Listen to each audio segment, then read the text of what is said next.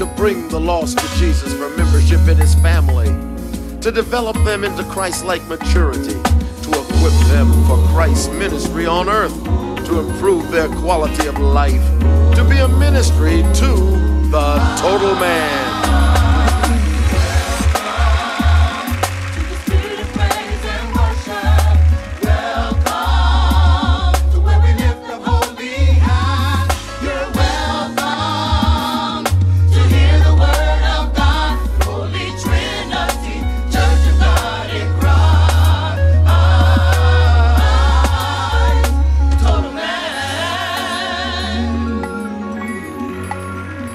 God bless you, my brothers and sisters. Again, it is with the joy of Jesus that I come bringing you a simple message, but one that's true in these times in which we live.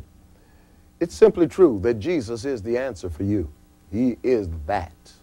He's the same God yesterday, today, and forevermore.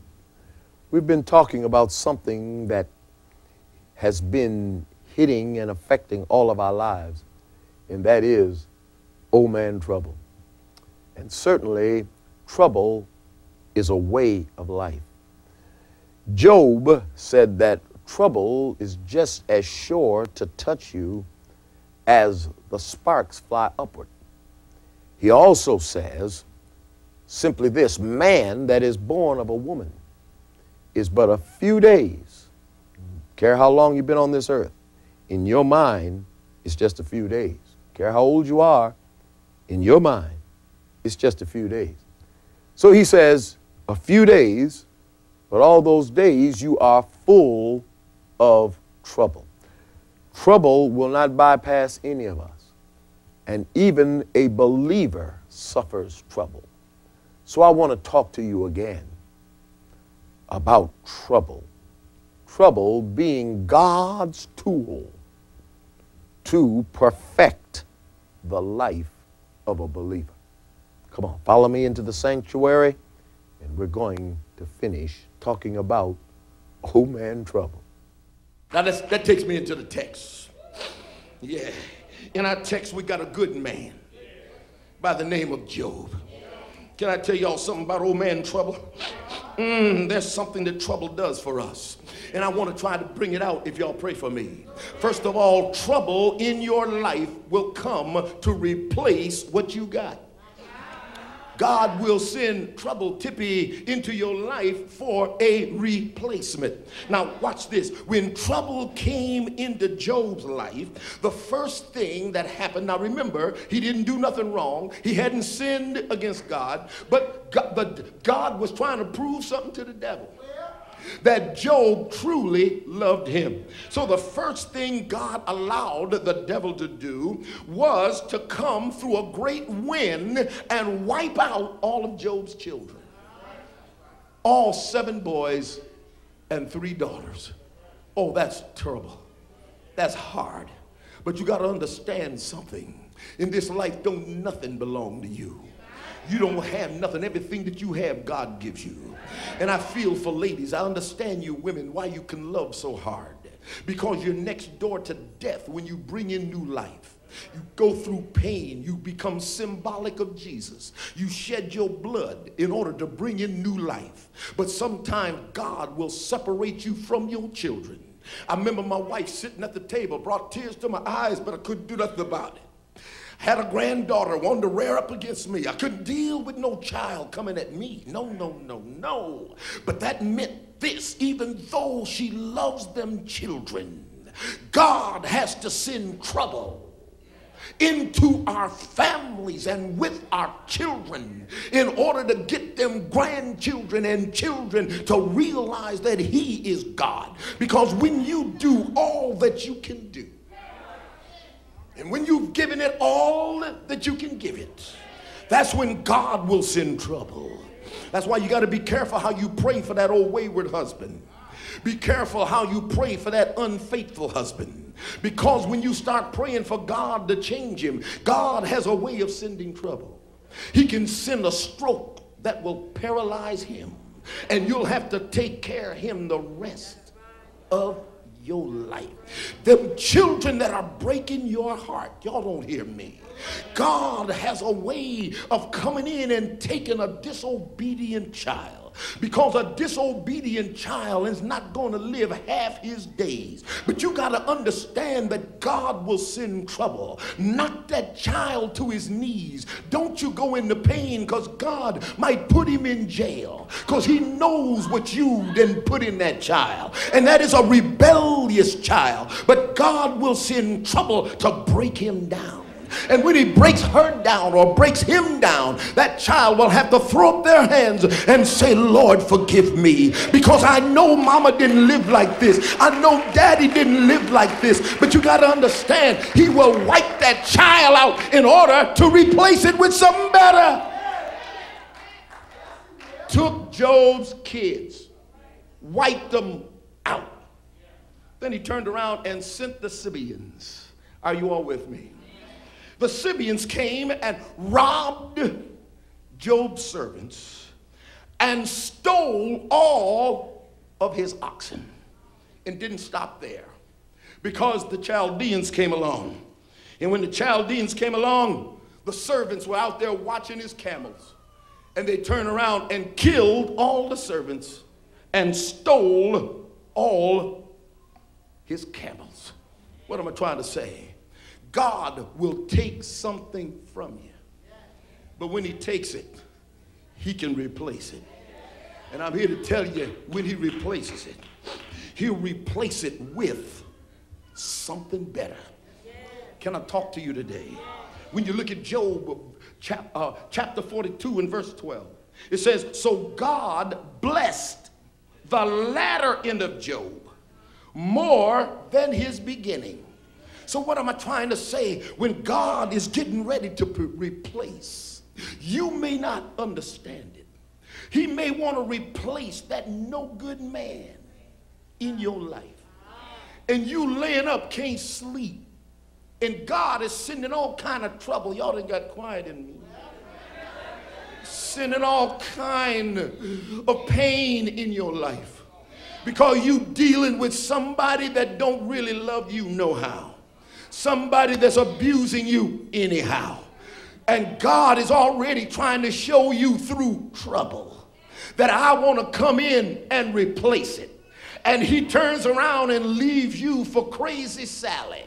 And you sit up and can't sleep, can't rest, when you know you've been treating him good, been giving him everything. You better learn and fall back and say, Lord, not my will, but thine be done, because God is giving you some trouble because he's trying to give you something better. This may have something better waiting on you right around the corner. Yeah, and you sitting up crying over that job you lost. The Bible said Job's second state was better than his first.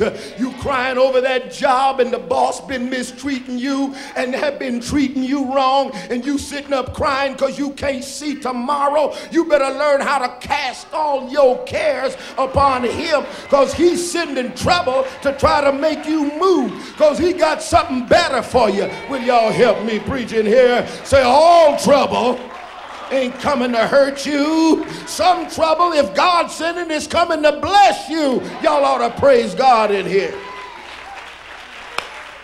Oh yeah, thank you, Holy Ghost. Just had a revelation. All things work together for the good. It's trouble. You worry. But one thing that you can control is that you love God. How many of y'all love God? Now, with the other hand, how many of y'all got some trouble?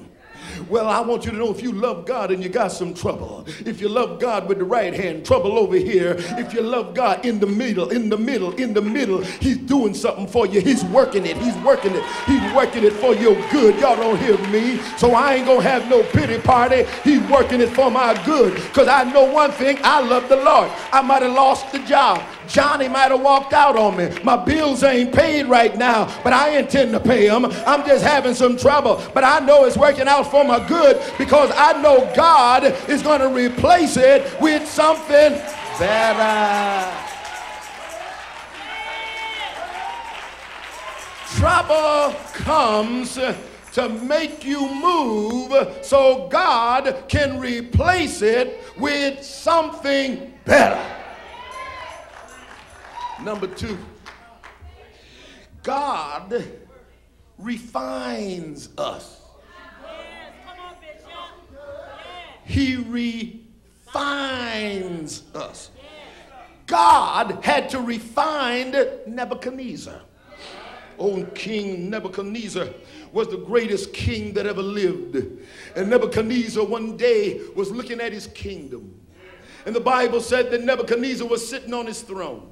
And while Nebuchadnezzar was sitting on his throne, Nebuchadnezzar began to brag about all of his accomplishments. Look at what I have gotten.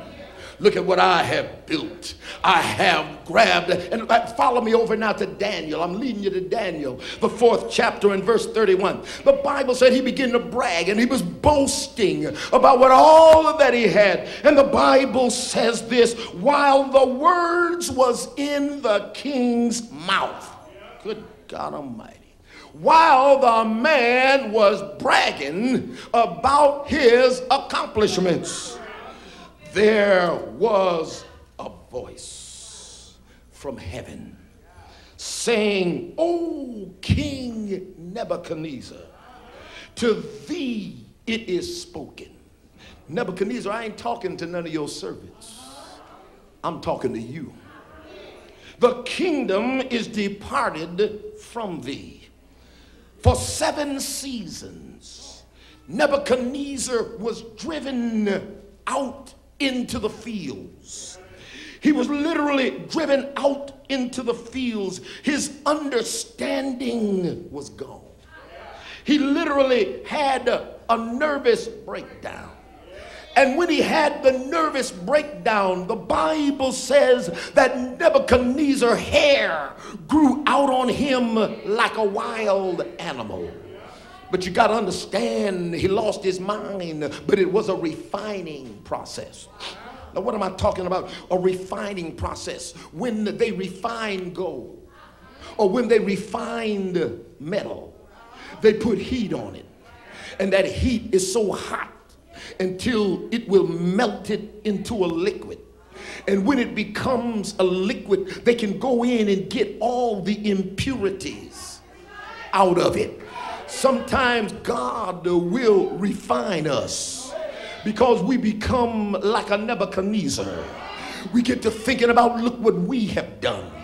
I believe the United States of America right now is being refined.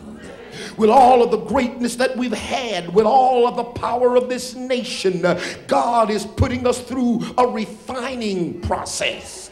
And through this refining process, we're learning that we ain't no better than nobody else. I want you to know something. Even though God has saved you, he might have sanctified your life, but he's got a way of putting you through a refiner's fire. He'll put heat on you to make you throw up your hands and say, Lord, I know I'm nothing. Lord, I know I'm nothing. Lord, I couldn't have come this far without you. I heard Papa singing. Papa said, grace and mercy has brought me through. Yes, you didn't bless my home. Yes, you didn't bless my children. Yes, you didn't bless my life, but it ain't nothing that I've done. It's the Lord's doing, and it's marvelous in my eyes. And Lord, I can't get so important. I can't get so big till I don't have time to say thank you, Jesus. How many of you know God has blessed you? I don't want God to have to refine me to make me say thank you. I'm going to praise him. I'm going to praise him when I'm sick in my body. I'm going to praise him when I'm hurting. I'm going to praise him when I'm disappointed, because I know that God didn't do this for me. He didn't do it for you. You don't deserve his blessings. If you know it's the truth, come on and help me praise him in here today.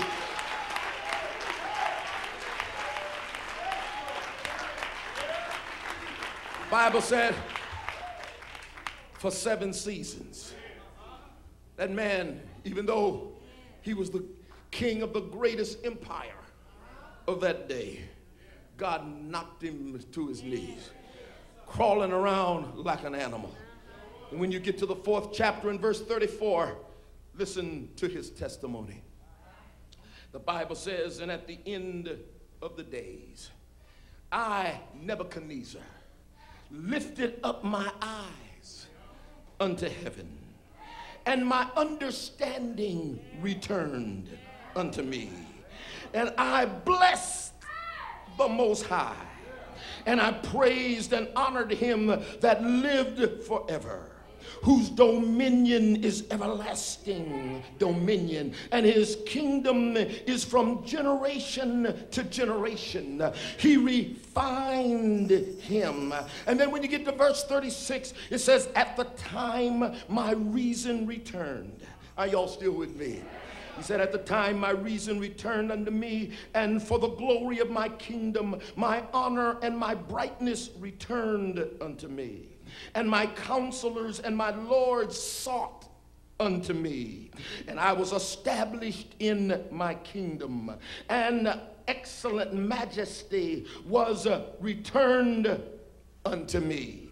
Now I, Nebuchadnezzar, praise and extol and honor the King of heaven, all whose work are truth, and his ways judgment. And those that walk in pride, he is able to abase. Sometimes trouble comes in order to refine you. And as it refines you, it will perfect you. And as it perfects you, it will humble you. Can I preach to you just a little bit? You're not bored with me, are you? The Holy Ghost just brought to my mind Jesus. The Bible says that Jesus in the book of Hebrews, chapter 5 and verse number 8, it says, even though he were a son, God literally had to refine Jesus. So that doesn't mean that you're not saved, because God is refining you. Jesus, the Bible says, though he were a son, yet learned he obedience. Get that? He learned obedience through the things which he suffered. What are you talking about, Hebrews? When Jesus went into the garden of,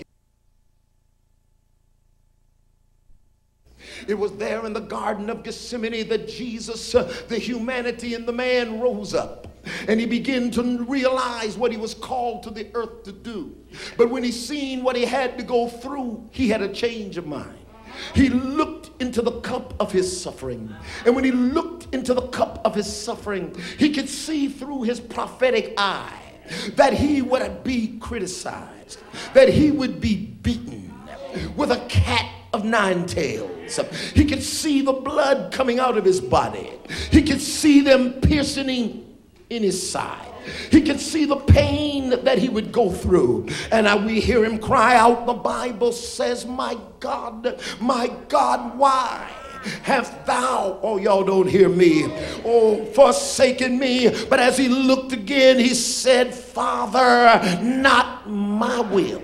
I don't want it, but not my will, but thine be done. And he didn't go one time, he didn't go 2 times, but he had to go back a 3rd time. And that makes me think about me. It makes me think about some of you, because there are things that come into our life that we as believers don't want to have to put up with. We don't want to put up with some of these folks in the church. We don't want to have to put up with the folks lying on us because we're saved, and because you're doing all you know how. Your family will lie on you, friends will lie on you, and you know how to straighten them out, but you'll have to turn around and say, I got to hold my peace. It's not my will, but thine be done.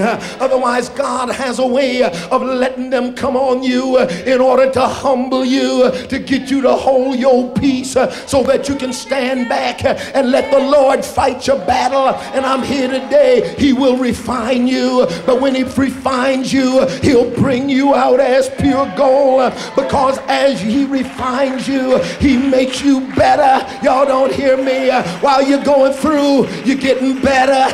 While you're going through, your faith is increasing. While you're going through, your faith is increasing. Your patience is developing. Just tell somebody, I got some trouble, but I ain't gonna have no pity party. because God is just working on me.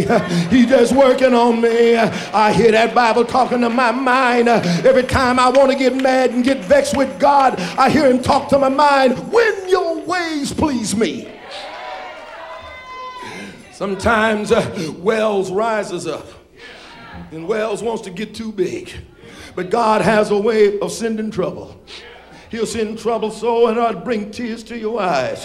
But he's got a way of humbling you and bringing you back down. But I know I'm not big enough. My arms are too short. I can't fight with God.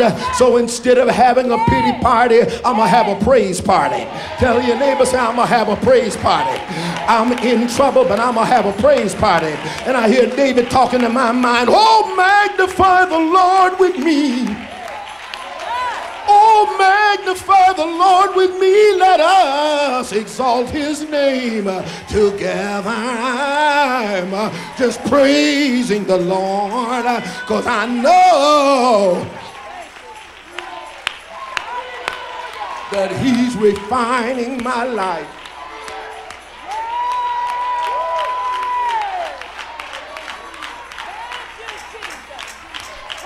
Y'all heard this, but I got to say it to you just one more time.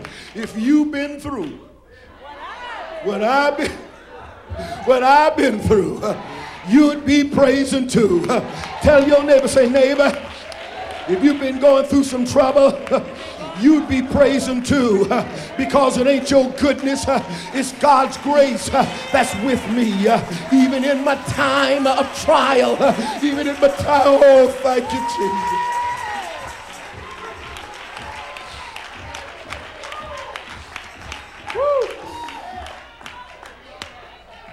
As I get ready to close, trouble does a third thing. Trouble revives us. Yes, it does. It revives us. Now notice, Job was sick unto death. But when you get to the 42nd chapter and verse number 10, the Bible said the Lord turned the captivity of Job when he prayed for his friends. Also, the Lord gave Job twice as much as he had before. And then he turned around and gave him new life. Allowed the man to live till he was 140 years old. Said he turned around and the man was able to see his children, his grandchildren, sons' children. Otherwise, he revived him. He gave him new life. Sometimes trouble will kill you almost, but you ain't dead because God will revive you.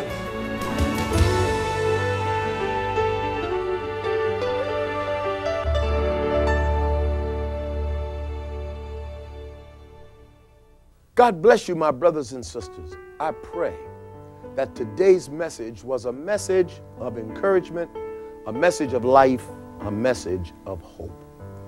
Don't you dare wallow in your disappointment or in a hopelessness. That's why you serve God.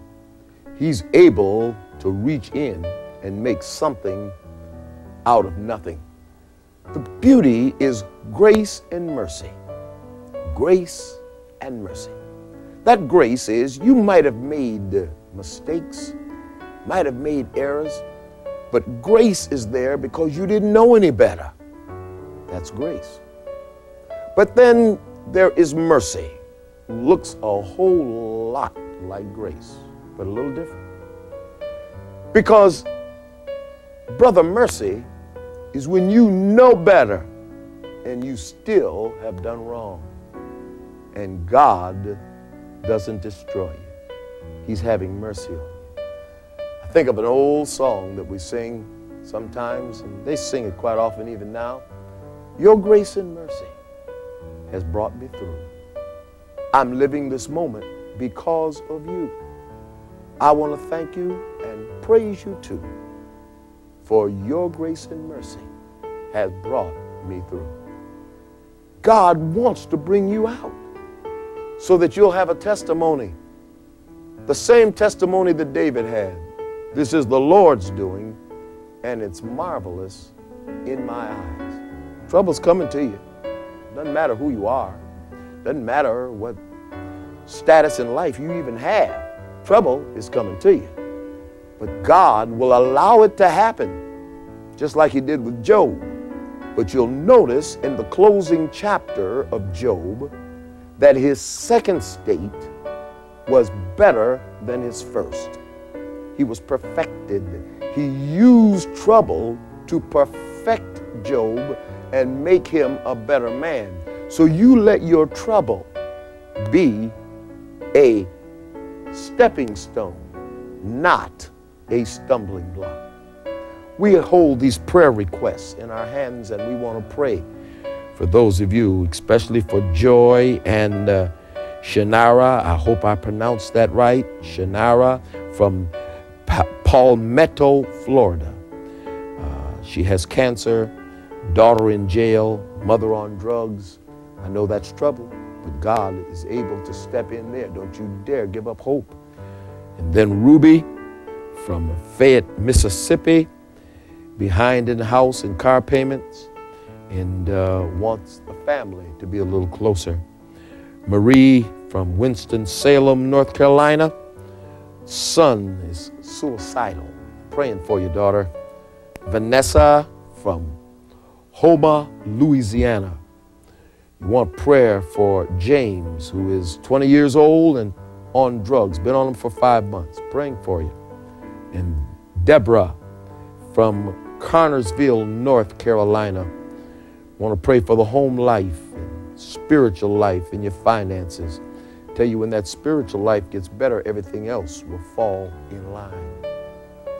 No wonder the Bible says, first seek ye the kingdom of God and his righteousness, and all these things shall be added to you. God wants to empower your life, but he is your hope, even in the midst of hopelessness.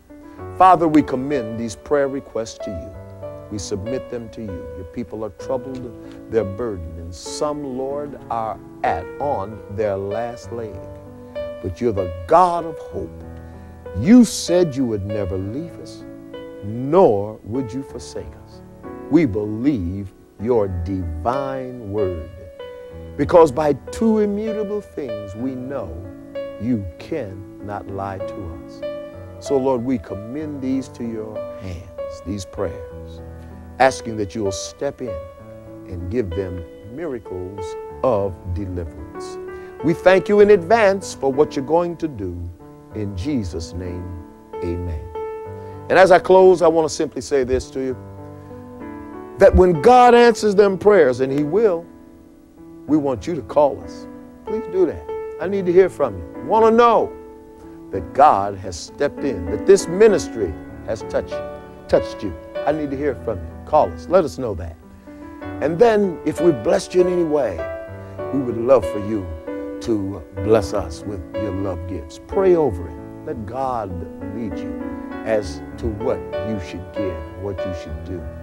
We want to keep coming to you and to your homes, giving you this simple gospel, but it is an empowering gospel if you will apply it to your life. May God bless you and heaven smile upon you, and we're looking to see you again next week.